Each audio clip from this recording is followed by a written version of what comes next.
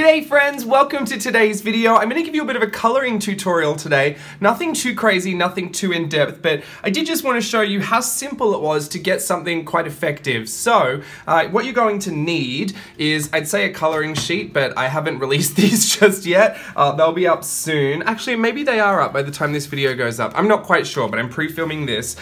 These are my Deluxe Coloring Cards. So, I did mention before that the cold press is no longer an option. Never fear, this is the hot press. So that's what we're going to be working with today. This is the white option, and there is also a craft option. So what you're going to want is, I guess, something to color in. This could be your own drawing. It doesn't have to be a coloring sheet.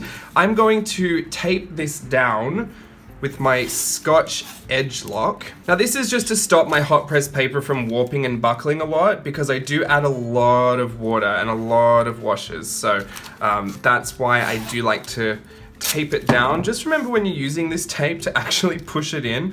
It is really great. It does lock in your edges, provided you have pushed the tape down. So just with a clean finger, I would run over that, and you'll be all good to go. Now I'm just gonna fold this over so I'm just giving away this fact that this is not a real white table here.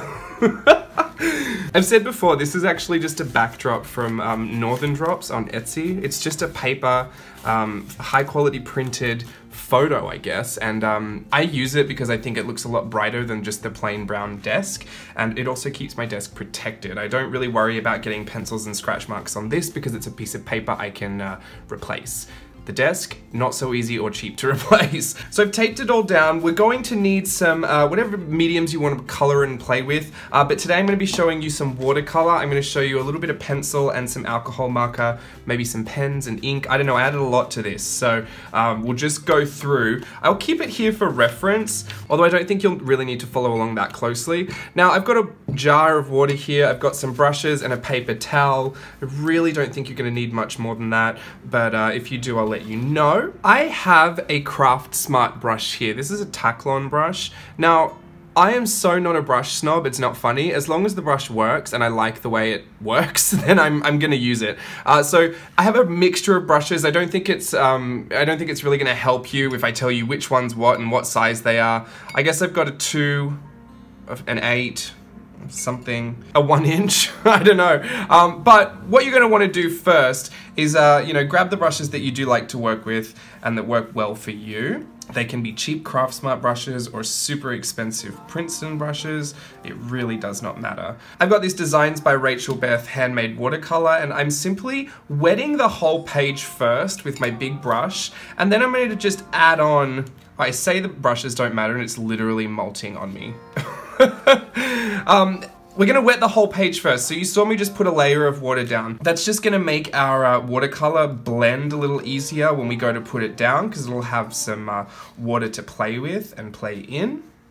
So I'm just giving it a few bars of color. I'm not doing anything too crazy because I actually have most of the palette I want to work with here. So I'm gonna use this vanilla frosting color to just swipe across the face. I'm gonna catch some of that berry cake color underneath and let it play just down here and blend together a little bit. I am so almost out of the teal sprinkles, it's not funny. I should probably use a different color, but I'm gonna try and get the most I can out of it. So I really liked this color, obviously, but I hit pan a long time ago. So I'm just gonna use this brush and hopefully pick up as much teal sprinkles as I can. Now, because the paper is wet, the blends are gonna be a lot easier to manage. And a lot of this texture that you see here, that's actually from the watercolor. It's not so much the paper as it is the watercolor. So if you're using a different brand of watercolor, you're probably gonna have different effects. I've even noticed a big difference between handmade watercolor and the machine manufactured watercolor. There is a big difference there too. But what you want to do is just make sure that the paper was wet and then keep working your blends into one another. It really doesn't matter for any type of precision. This is a background, and a background is just going to stay in the background. It's not going to attract too much attention, so you don't need to worry about that. I'm going to give it a blast with the heat tool, but before I do, I'm going to get my paper towel and I'm simply going to dab up a few of these areas. Some areas where there's a lot of water, and some I just want to work in some texture in there, which you can do with the paper towel. So I don't really want to remove the color, I just want to work in some texture and then give it a blast with the heat tool. Now I've given that a blast with the heat tool, I'm ready to work on it a little bit more. Now the second layer I want to go in for, I don't need to wet the whole page, I actually just want to brush on some more pigment, just very loose and not worrying too much about you know, getting a lot of a blend. This is where I'm going to build in some more texture, and this will build in some of that watercolor you know, drops and blooms and pools and stuff, depending on how much water you add. If you want to add some more, just dip your brush in the water and just lay some water on there, and that will reactivate the paints. I'm really going to try and do my best to get some of these teal sprinkles out. This might be the last time I can use the teal sprinkles, to be honest. So we're just going to focus that in, really try and pick up some of those interesting mixes. I found that this particular palette really does work well together, like it just works with each other, so there's not too much of a learning curve as far as making mud, but you just want to lay some water in. It'll just give it that nice blur, that nice soft focus kind of a look, and I'm really just going to add in that vanilla frosting color quite liberally around here too. It's rare that we get to use these you know, very light colors, and they're usually filled with so much white that it makes them more opaque, but this one's quite nice, so I really I do enjoy that. It is more opaque than the other watercolors. The teal sprinkles I feel like is heaven and kind of just completely translucent, but you know, any of your lighter colors, there will be a white filler in there. But for this purpose, it really isn't going to matter. And like we did before, just go into those areas where there's a bunch of water, pick it up a little bit, move it around, dab your paper towel in there, and just get some lovely texture going on. I'm happy with that, so I'm going to heat it. Alrighty, now I'm going to move into my Daniel Smith palette. This is, I mean, you can't buy this. These are all half pans. Some of them I purchased on Etsy. Some of them were gifted to me. This is a lovely set of paints. If you've never tried Daniel Smith before, just see if you can grab your hands on a dot card and play with the sampler. They're just so much fun to work with. And these particular techniques work really, really well with watercolors that granulate and that separate. So we're looking here in the swatches. I'm kind of looking for things that kind of, you know, pull apart when you add lots of water to them. So I think I'm going to go for this naphthalide maroon. Just a little bit. I'm going to lay it into the hair. Now when you're working with watercolor, it's supposed to be worked with water. So I find that a lot of people are a little hesitant to add too much water because they think all their color's going to go away. You can always add more pigment back on top, but you do want some water there to work with because that's what's going to give you all of those lovely textures and effects. So I'm just going to add, see that? Once the paper is wet, you can simply add the pigment back on top and it will spread out and blend really nicely for you. If there are parts that you don't like or if you think there's not enough texture, just simply blot it out. You could always give it a blast with the heat tool if you want to. I like to work in other colors whilst it's still wet, so I do want to put in some of this teal sprinkles. If you're working wet on wet, you'll get softer blends. So when you're doing your shadows, maybe try and add your shadow colors in when the actual color of your midtone is still wet. I should mention, I am not a trained watercolorist. This is simply the way that I like to do it. I love the effects of it. I love playing with watercolor. This is not a 101 class. This is simply if you're looking to get this kind of modeled effect. I should have mentioned that right at the start, but I feel like most of you know that already. If you can, dry your layers as you go. It's going to give you a much easier time working other colors in and more layers into your work. When I'm doing the face, I'm simply hitting up my shadow areas. Now, I'm not going to tell you where shadows are and what they're not and where they should be. Honestly, it all depends on your light source, and I don't even use that kind of a reference. I keep it so loose. But there are tons of classes out there that can help you with that, and maybe one day I'll end up doing a class and we can go and look at that in depth.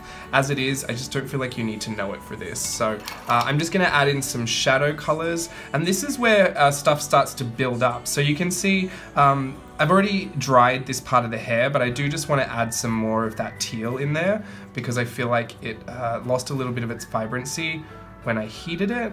And then I'm going to take the teal, I'm actually going to run it through some of the face as well. If you're using a limited color palette, you want to bring the colors into the rest of your piece. So we're going to essentially bring all the colors of the background into the foreground. And we're going to use them as shadow colors and just accent colors. I think it's what really ties together a piece and makes it look a bit more cohesive, especially if you've got a coloring style like this that is quite random. If the color palette really works well together in the background and the foreground and kind of matches, I think you're gonna have a really great time. So these little quads from Designs by Rachel Beth, it's such a great palette to start with because you can stop there. I mean, you really don't have to use any more than that. So I'm just going to put in some of these colors. If you feel like some things have gone a little haywire and you're not happy with that, the beauty of watercolor is you can always blot it up or you can re-wet it. A lot of handmade watercolors don't have a lot of binders and fillers in them, so they are really easy to pick back up, which is a nice thing about that. I'm actually gonna get a smaller brush. This is only recent that I've been going with tinier brushes to put in some more colors, but I just found that it really does make a difference when you're doing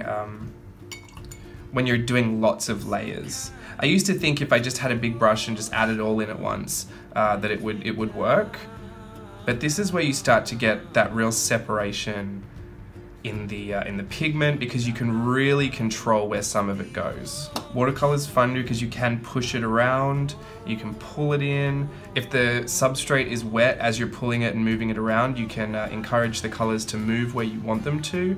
I just think it's really fun. Right, I put a lot on there, so I'm just gonna give it a bit of a dry and blot up some of this water. So we've done one layer of shadows on the face. If you are super struggling with where to put your shadows, just hit up under the nose a little bit. Around the eyes are really important. That's what I feel like most people look at first. So really put a bunch of fun colors around the eyes and just really build up your palette in there. It doesn't have to be any kind of neat at all. I'm going to show you a fun little blending technique in a second. But just adding in a lot of the color palette around the eyes. I like to leave the lid open because I end up adding some highlights on the lid. That's just personal preference, but you can always give her a lid color if you want. Or him, I don't judge here. Slow and steady kind of wins the race when you're building up these layers. And again, you really do want to kind of dry it in between. I just think it helps add the depth. You can try and do it all at once, but there is going to be a difference in doing all of your shadowing in one layer and doing it in separate layers. And you know, you might not be able to tell straight away, but I feel like I've done enough of these now to know if they've been done in layers or not. Especially when you start doing like the tone on tone shading. So here I've got a layer of teal underneath and then I've got a layer of darker teal on top. And putting that depth in there, you could only do that in separate layers because if I put that all at once, it would just be the one shade of teal. So that's why I think building it up in a few layers is good. I generally do 2 to 3, so I'm gonna give this a heat and then do another third last layer.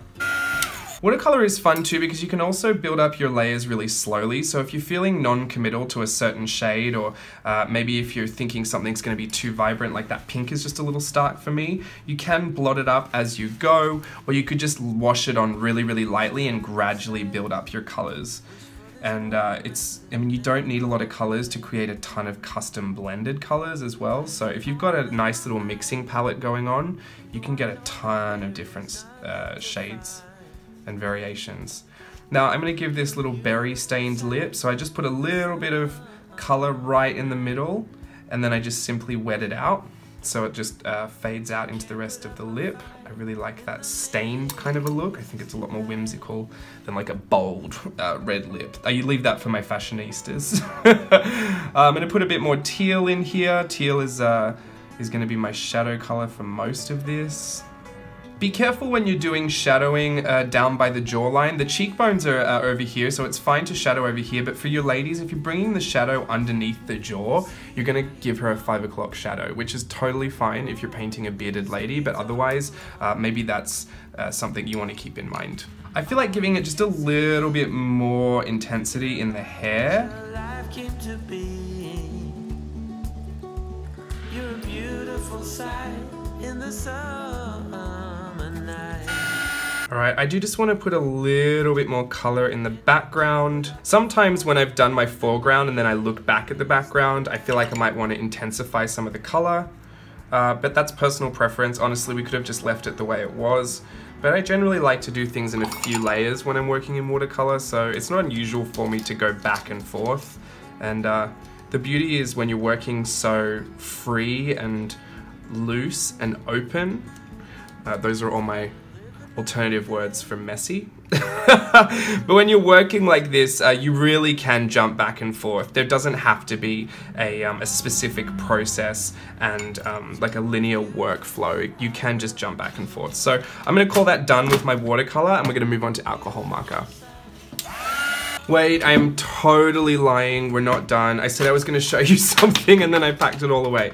What I wanted to show you was this little kind of shadow blotchiness behind her was actually added in after the fact. So I've got some Payne's blue gray here. I'm just going to get the pigment on the tip of my brush and I want to trace the line. I want to trace the silhouette of my little forest nymph here. What I'm going to do then is grab my brush and wash it off and just have clean water on it. I want to grab the tip and push my brush into the page and kind of wet it up to around that semicircle. Now this there wasn't a lot of pigment on the top of that, so I'm gonna have to show you again, but you can see it's already started to blur out that line and fade it into like a really soft nothing. That's how you kind of get those really nice soft blends, is you put the pigment down and then you attack it with just clean water. I mean clean, my water's dirty by now, but it's fine because it's all the colors of the background anyway. You can also do this around your eyes, and that's what gives you a lot of that sunken depth around the eyes. That's what I did for the rabbit, that bunny rabbit chicken thing, which a lot of people were asking about what happened with the eyes. That's what I did. So all I would do is trace around the eyes like I'm doing here. So I've got the pigment just on the end of my brush, and you want to kind of load it up with pigment. And make it wet too. You don't want this dry because you want it easy to pull out. So this is the pigment, just following the line of where I want my shadow to be. I'm going to wash off my brush and just get it with clean water. And then I'm just going to touch the end and let that flow into the new area that I've just wet. So this part of the brush down here is going to wet the area that pigment's going to end up flowing into. And then at the top you can wash that off again and just...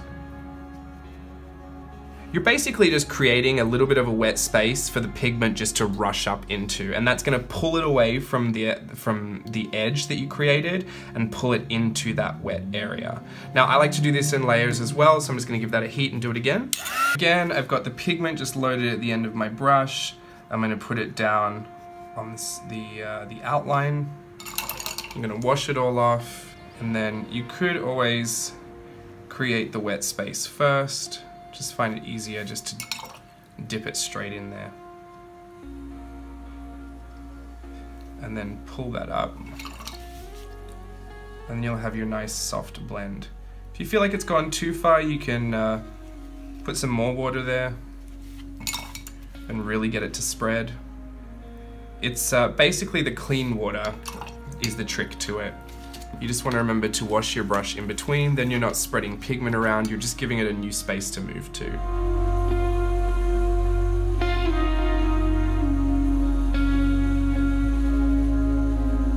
If you want to go back in while it's still wet, you can just darken up some of the areas closer to the face, just to give it a bit more depth and make it a bit more dramatic. Again, it's up to you. I like some of the spots to leak out into this area, so it's not a completely smooth blend, but it kind of dissipates with these little water droplets, like these little water splatter effect. But that's just something you can do with your paintbrush.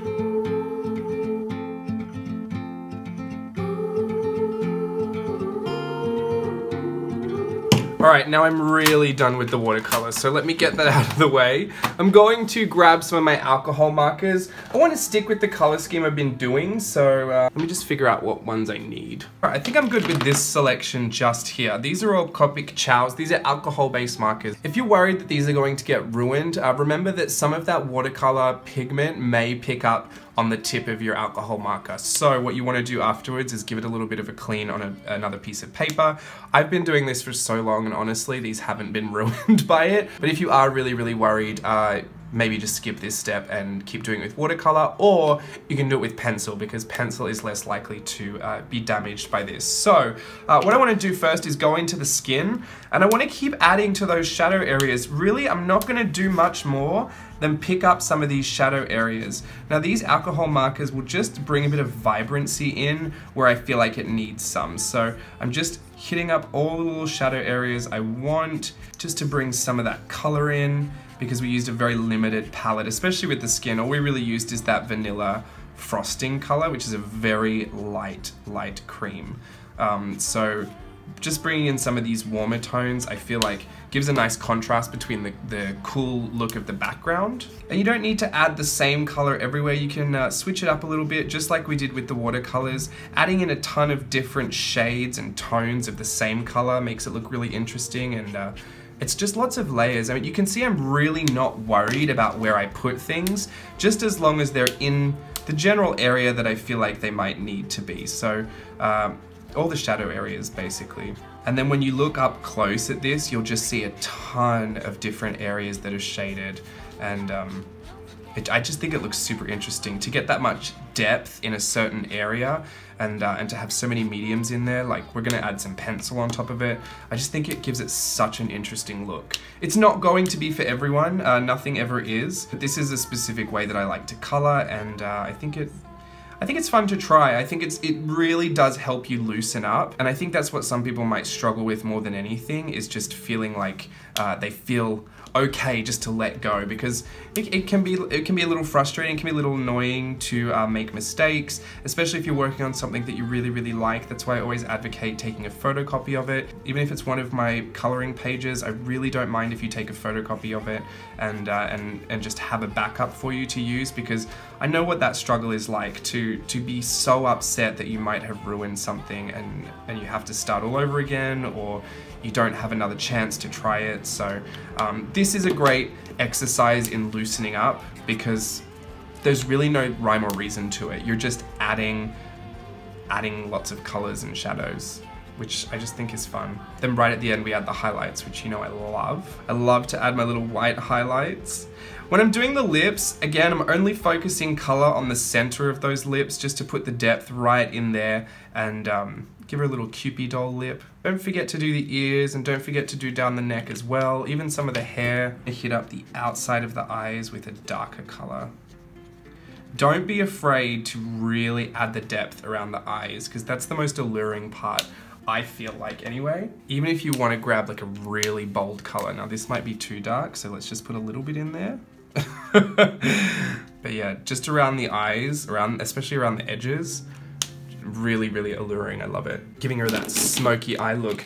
Now I'm just gonna grab one pencil, and the pencil that I want is a light blue. This is a Faber-Castell Polychromos. This is light cobalt. I love, love, love these pencils. They're so easy to work with. They're oil-based, so they layer on top of things just beautifully, and they blend with each other like nothing I've ever tried. So they are very expensive. I would advocate finding a sale and purchasing them at a sale price if that's something you're interested in. I got these on a mega sale, which is the only reason I could justify getting them at the time.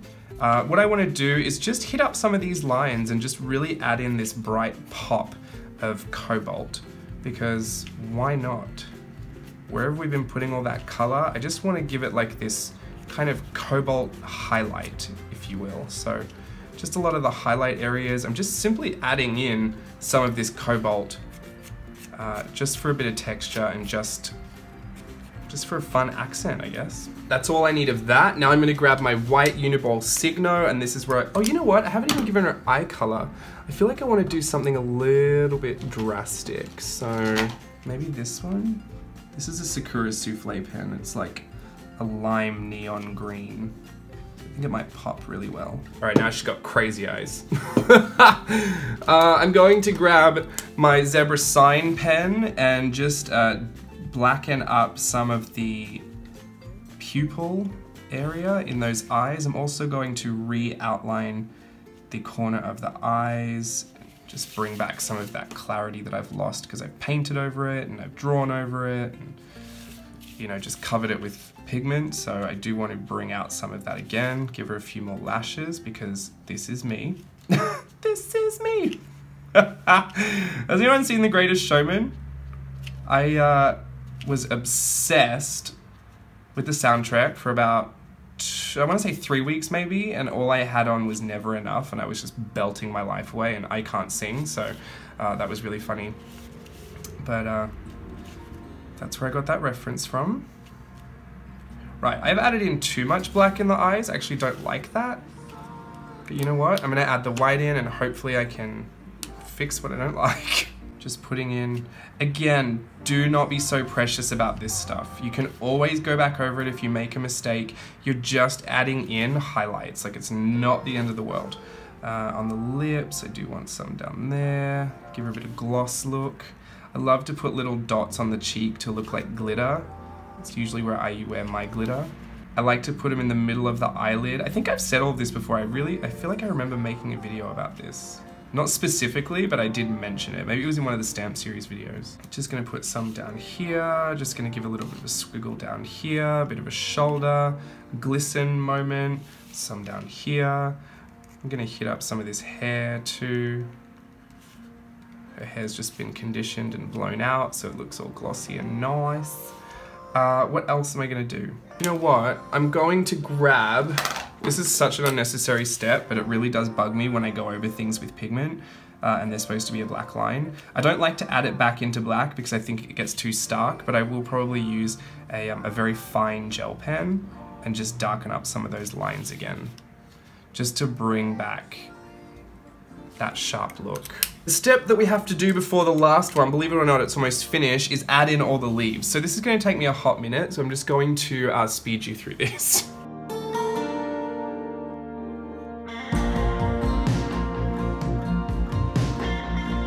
Alright, I've done a terrible job at that, but I just needed to show you that that's where you add the leaves, and I've just done it with the white Uniball Signo. Wow, that road is loud. I'm literally now facing the road since my office changed. I love the light in here, and I love this setup so much better, so I'm okay to deal with the road noise. Let me know if you're not, because then I might have to start doing more voiceovers. I really don't know if you can hear it that badly, though.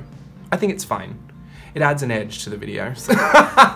So anyway, this is pretty much it. The last step we have to do is actually get some of this Copper Candles color, which again, for the 9 billionth time, is my favorite metallic watercolor of all time. This is the most perfect formulation of any metallic I've ever seen. Whoop, there we go. She went a little nuts.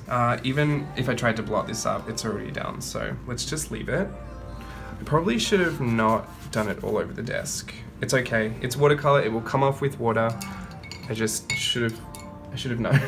I'm gonna get a bristly brush so I can do a lot more of the fine splatter texture, because I really love that as well. Just adding this over the top, I mean, you might get upset because you might be like, oh, I've done all that work and now there's splatters all over it. You don't have to add the splatters, obviously, but I just think this adds such an extra element in metallic. Like, it's so stunning to look at, and I mean, I'm adding way too much right now because I'm excited, but whoops.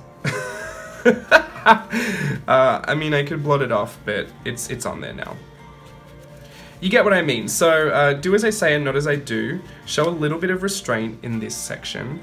It's still gonna look fine, to be honest, but it's not gonna look like the first one. If you're great at florals, these sticks, these twigs, antlers, whatever you wanna call them, they're great for you to be able to do your florals. I'm not personally huge into doing florals. I love to look at them, but I haven't taken the time to learn much about it, so I'll leave that up to you and your expertise, but I'd love to see some florals up there. If you wanna draw little creatures up there, if you want to, I don't know, berries, apples, lemons. I don't think lemons grow on things like that, but whatever you want to try, I think I'd be really down to see. Oh, by the way, I taped this to the side of an Amazon cardboard box. Nothing too fancy over here. And I said this before in my other coloring tutorial, but if you ever go outside the edges, that's why we have a Uniball Signo in the world, just to fix that up. It is such a minor detail, but sometimes it really does bug me. And there you have it, the before and after. Now, I used the same palette. You can see the colors are a bit more vibrant on this one. I've gone a bit darker and deeper. I think I got a bit more courageous with the technique, so I went and added things a bit more bold. This, you can see I was very reserved. There's a lot more of a light wash, a lot more subtlety in this one, but it's gonna be up to you. If you're heavy-handed, you might end up with something even more vibrant than this. If you change up the color palette, it's gonna work great for you as well. I'd encourage you to stick with 3 main colors. So here you can see we've got a teal, we've got the skin tone, which was a vanilla, and we've added in some of the deeper tones, especially over here I added in a lot more of that warmth, and then we've got the berry color here. Whatever. Do a tricolor arrangement. Just grab some 3 colors. I think it would work really well for you, and then add in this metallic overlay and the speckles in the end if you want. If you don't trust yourself, practice off to the side before you commit to doing it on this, because you could end up adding a lot like I did. I don't hate that.